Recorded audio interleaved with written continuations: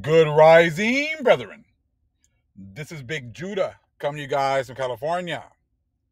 Before I begin, give all praise to Most High Yahweh, acknowledgement to Earthly Mother. Who is wisdom? Who is the Holy Spirit? Acknowledge it, Yahweh Shai. I pray the Most High blesses this lesson this evening, gives more knowledge and understanding of the events of the past, in order to understand events that are currently happening on the earth, so we get a much better understanding of the things that are soon to come on the earth. Family, is the Most High is blessing us with more knowledge and understanding. We're getting a clearer view of history and the tactics of the church and the people who support the church's actions. Now, on the videos that I've been doing, you'll get people that'll come in and they'll say certain things, and they're always trying to accuse you of what their church is guilty of. If you say, that you say certain things about their church, and all the churches are pretty much complicit with lying about history and hiding information, they'll say you're painting the church with a broad brush. It wasn't all the churches. It wasn't all the Christians. It wasn't all the Catholics. Okay? Now, that's again, they don't deal with the information. They don't deal with their history. They try to it wasn't everyone, so therefore it doesn't matter. But it's like, even like when you go to court, it's not like you've got to give you got to get 100% of the information correct. You can convict on circumstantial evidence. You can look and see what makes sense. And you can do the same thing when you're looking at history. You can look at history and look at what makes sense. Okay? And they're always trying to belittle the actions of their heroes, of their churches. See, and that's the whole religion. The whole religion is just set up to forgive them of the things that they've done. But then they try to guilt trip us into always believing like it's all, if you want to be saved, you need to live like this, and you need to do this, and you need to live like this, you need to follow these 10 commandments, but they are guilty of not following any of them. How are you going to tell me that thou shalt not kill when you made laws that made it legal for you to murder anyone who disagreed with you? How do you talk about thou shalt not covet another man's wife or his possessions, when that's exactly what you did when you got here? You coveted the Aborigines' lands, their resources, and you took them. How can you talk about thou shalt not steal when that's all that you've been doing? How can you talk about you should not bear false witness when your whole Inquisition was about bearing false witness? All someone had to do was make an accusation, and the person was guilty. You see what I'm saying? Like, it just all of the commandments that you talk about that you would make us try to follow, you don't follow. And then you write a history that is fake. And when the Most High has now awakened us and we're bringing this information out, you say things like, oh, well, you're just painting a broad brush. It wasn't everyone. You need to forgive. You're being hateful. When your whole history is nothing but hate for the Israelites. You've shown no compassion, no love for the Israelites whatsoever. You just justified your actions the whole time. And you still are justifying your actions today. You see what I'm saying? So it's like that, and you guys were the ones who set up like everything, like, all white, schools, and all white drinking fountains, all black drinking fountains. You sit in the back of the bus if you're black. If you got one drop of black blood in you, you're black. If you're black, you can't get a loan for this. You can't live here.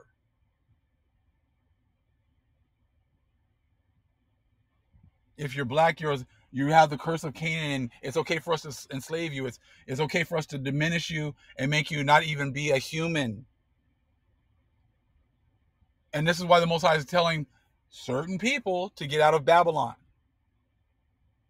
How can the Babylonians teach you about Babylon? when they've done nothing but hide their history. They're in the process still of hiding their actions. So it's really easy to see who the Catholics are. The Catholics will, they will defend their doctrine to the end. They will defend 80 or 66 books till the end. They will defend the fact that we are not the Israelites, that we have no history. They will defend that to the end.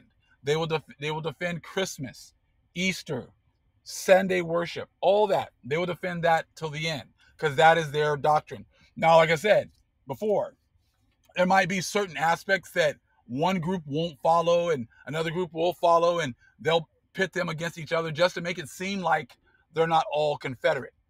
They can't let the whole world know that, they're all Confederate against one group of people. So they got to make it seem like they're going against each other when in actuality and in reality, they are working together against Israel. All of them work against us being the people of the book. All of them. That's one, common, dogma that they all have. They will not admit that we are the Israelites. They will not bring up that kind of history. Okay, now we're going to get into a book here real quick just to kind of show you that like the history has been written, to hide all of their dirt. And they'll, as long as you're pushing their Catholic doctrine, they will overlook all of the horrible and heinous things that you've done. You see what I'm saying? That's all part of their blessing.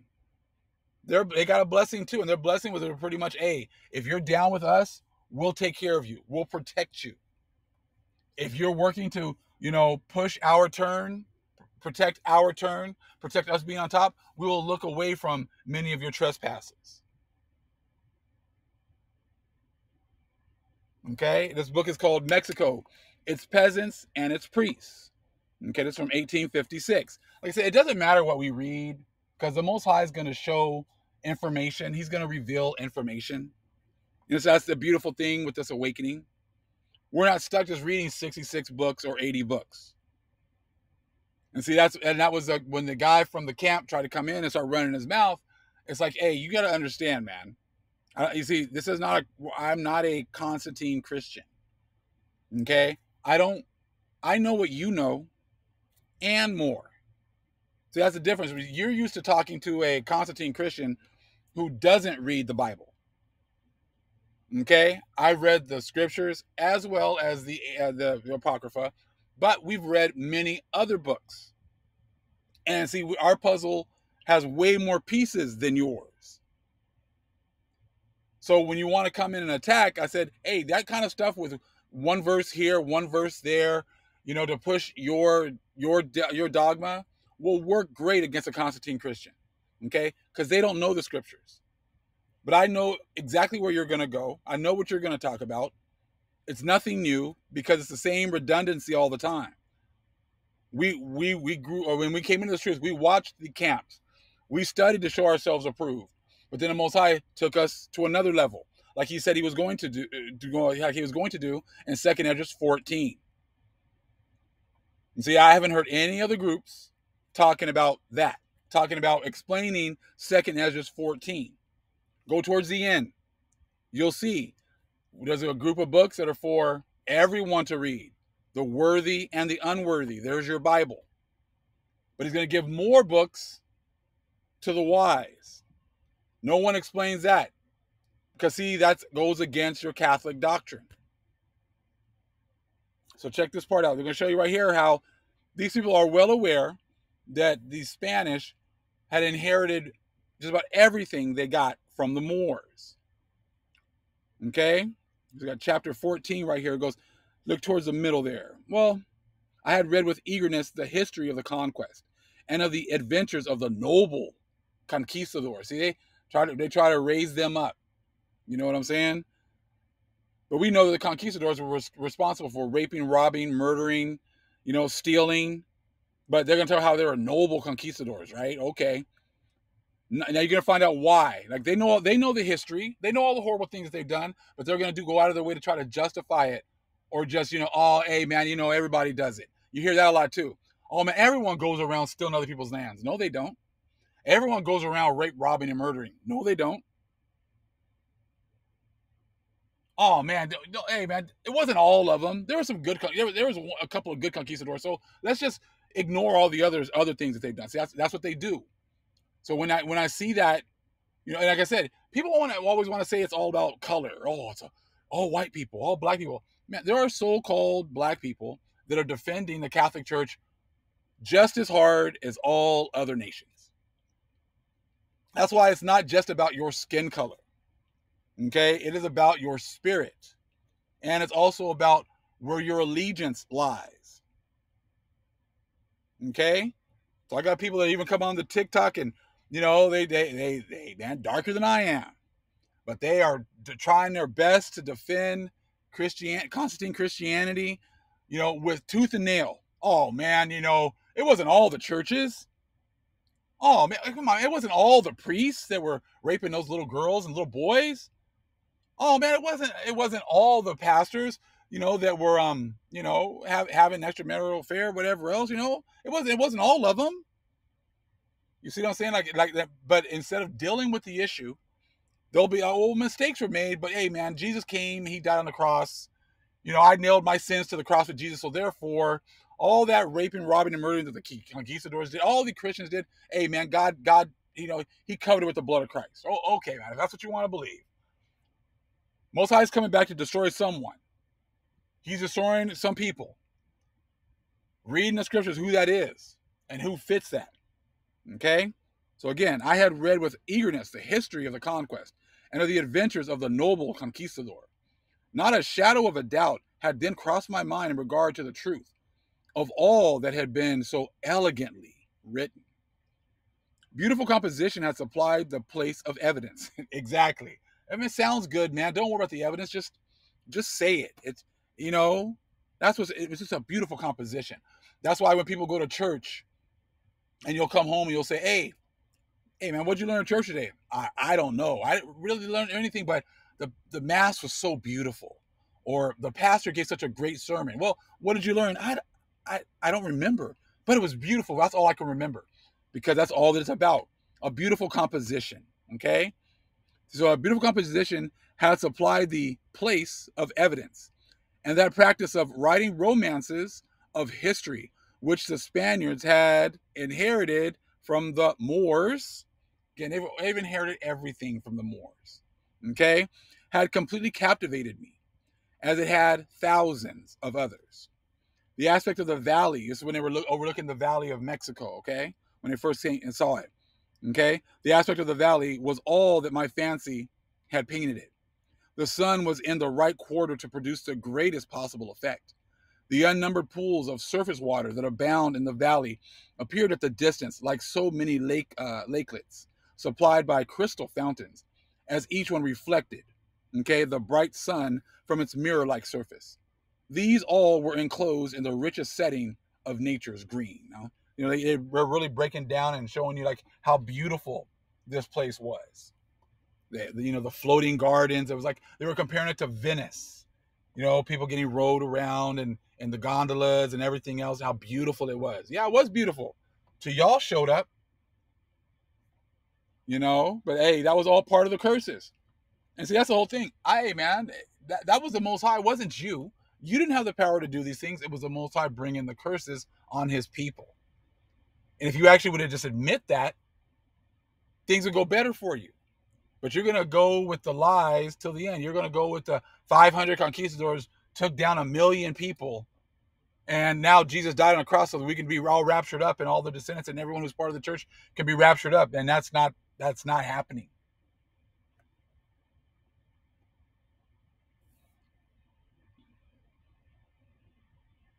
Let's see here.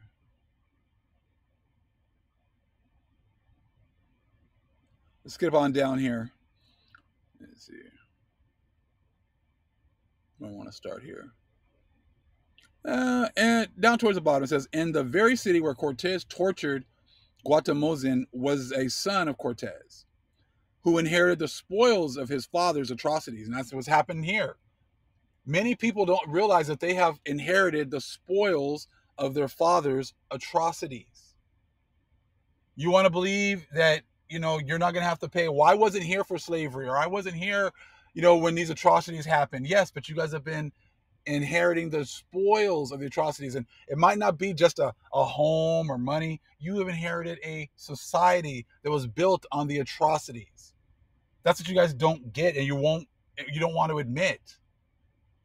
That's why the Most High is tearing down all of society, not just in America, worldwide. That's why, everything has been turned upside down, not just in America, worldwide, because it was a worldwide takedown of the Israelites. And it's going to be a worldwide takedown of the other nations. Okay, so again, in this very city where Cortez tortured Guatemozin was a son of Cortez, who inherited the spoils of his father's atrocities, put to the torture by one of the vice kings, while the children's children of the conquistadors paid for the wealth they inherited and the terrible penalties, okay, inflicted upon them by the buccaneers that ravaged their coast for 200 years. Have not the sins of the fathers been visited upon the children? See, they are well aware that the sins of the fathers will be visited on the children. They're well aware of these things. But see, they tell you in church that that's not the case. Oh, you never inherit the sins of your fathers.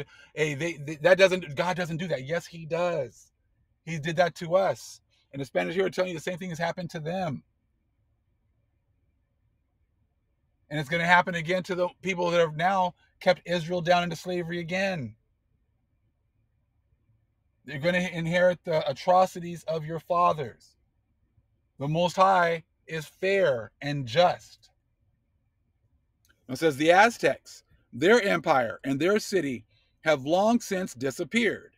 Their crimes and the despotism which they exercised over the tribes they had conquered are all forgotten in the terrible catastrophe that extinguished their national existence. So the things that they were doing, Most High brought another nation from afar to destroy them. He destroyed us because we messed up.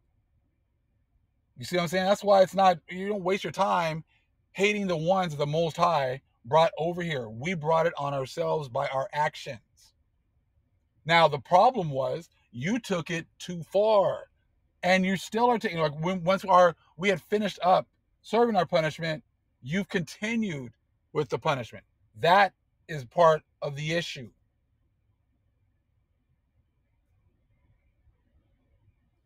Okay? It says 300 years of servitude and the indiscriminate mass of Indian serfs has blotted out every feeling of nationality.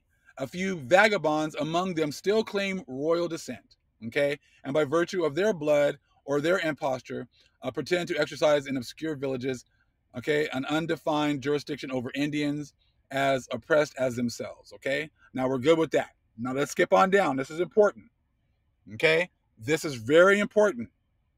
This shows you what's going on even today, because see, this is how the Catholics and the Christians work together. This is how they've excused their actions in the past, which gives them a false sense of what's going to happen in their future. They think that because they've forgiven each other and that they've hidden their history, that they're not going to have to pay. That's why when I bring out information and they say, oh, you're doing the same thing by saying all churches this and you're painting people with a broad brush, I said, okay, listen, big difference. I bring receipts to the things that I say. I show you the history of what your churches are guilty of. All you do is make false accusations against me or against the Hebrew Israelites. Oh, you guys are just as bad as the church. You're hateful. You're bigots. You're this, you're that, just like the church. Excuse me? I said, so hold on. Have we done anything to keep you from being able to enjoy your life? No. We don't have any power for that. Have we been able to write laws that kept you at the bottom? No. Have we hidden your history? No. Have we taken away your identity? No. We have no power for any of that. Have we written books that lie about absolutely everything? No. Have we, deceived the whole world and have them going and doing worship to different gods? No. but you want to say that we're doing exactly the same things as a church. Did we enslave people? No. Did we rape people? No. But you're going to say that we've done exactly the same things as a church. These are your tactics that you've used. You don't say like, you know what, man, we made mistakes, because this is the source of your power. So you're not going to be able to say, well, that was in the past and we're just going to leave it there. No, because look, you and your churches enjoy prestige. They have money. They have standing. They have, the whole world listens to them. But it's all based on a foundation of lies. So therefore, you can't just ignore your history, because everything that you are today, you got from raping, robbing, murdering, and stealing. And you've elevated yourself to a position where people listen to what you say and don't even like question anything you say, because they believe the stuff you say because they don't know your history. They believe the lies that you tell about love and this and that, but they don't know your history, or they don't want to know your history. Okay? Now look at the bottom. The great difference between what is recorded of the North American Indian and the Aztec is owing less to any difference in themselves than to the character of the historians who have written of them. See, and that's it. The conqueror gets to write the history. Doesn't mean it's true. It just means this is the information that they are willing to release. Okay? It says the northern writers were not carried away by the romance of Indian life. They were matter-of-fact men, and they drew only matter-of-fact pictures. Spanish historians and all early Spanish writers upon New Spain, except the two brigands, Cortez and Diaz, were priests. And again, remember, they were influenced by the Moors and the way that they wrote their history. Okay? Now it says, with them, truth was not an essential part of history. Excuse me? Yes, with the priests, truth isn't really an essential part of history. Ain't that the truth? Because truth isn't the essential part of their religion. Truth is not important. It's all about feeling good. Okay? That's what it's all about. It's all about feeling. That's like, hey, man, it's all about love. Hey, man, where's the love? Well, that's not truth, because you haven't been about love. Yeah, but it sounds good. It's all about love. You guys are showing hate. Wait, haven't you shown hate? Well, no, man, it's all about love. Don't worry. Don't talk about our history. Don't talk about the things that we've done. Don't bring that up. You see what I'm saying? Because truth is not in them. Truth is not important. Just like it says right here. With them, truth was not an essential part of history. And you got people today that are still trying to defend this madness. By the law of all countries, the conquistadors had outlawed themselves by levying unlicensed war. They went to war with the Aztecs, and they did not have a license to do so. So all countries, right? It says, by the law of all countries, the conquistadors had outlawed themselves by levying unlicensed war. But see, since it's Psalms 83, all of the nations are going to turn the other way. All the other nations are going to, yeah, man, I know that it was illegal what they did, but we got this Psalms 83 contract, and that takes precedence over everything. You see what I'm saying? So that's why you guys keep coming in and say, well, it wasn't all of them. Yeah, it was all of them. All of the churches are all Confederate. All of the governments, they're all Confederate. This is Psalms 83 right here. Look at that again. By the law of all countries, the conquistadors had outlawed themselves by levying unlicensed war. But let's continue. Why didn't they talk about that? But as they bore a painting of the Virgin Mary on one of their standards and the cross on the other, it would be impiety to place their conduct in its true light. Hey, man, we can't talk about that. We can't talk about their actions in true light. We need to romanticize this. We need to just all turn the other way because they got a cross on one banner and the Virgin Mary on another. So before you try to sit there and, say that we're all the same and we're doing exactly the same thing as a church, that is a damn lie. These books are telling you that the whole world turned the other cheek, turned away, turned a blind eye to the actions of the conquistadors because they had a banner with the Virgin Mary on it, okay? And they had a banner with a cross on it because they were doing Christ's or Jesus's work, God's work. So therefore, the rules don't apply. Is that not like the same kinds of things you see today? Why fear for my life? Even though he didn't have a gun, or he was 12 years old, or I had all these weapons and everything else, and I had a dog, I had to shoot him because I feared for my life. Well, we're going to turn the other cheek because, you're doing the service of Psalms 83. That has been the whole society has been doing that, turning the other cheek and looking the other way, because as long as you're supporting Psalms 83, it's cool. There's no consequences for you. But check this out.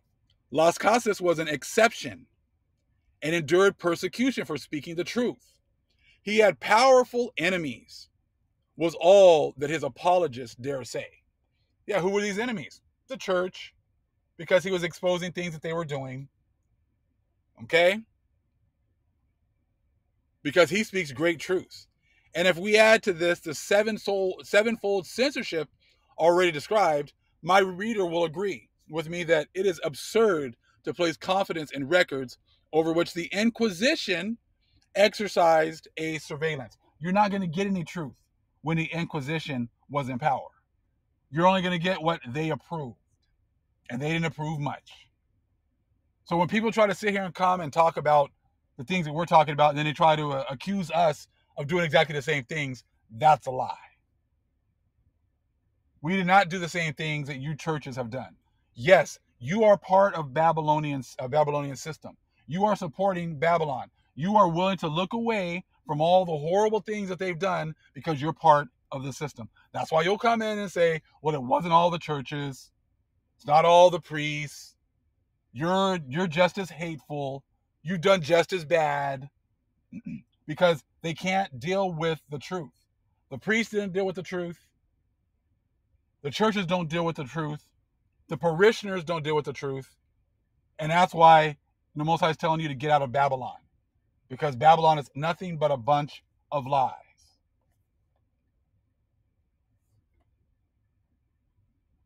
Like I said, it doesn't matter what you read. You're going to see the truth in everything. The Most High has the truth everywhere. It's all around you in your daily walk. It's all around you in everything and all of your interactions with people.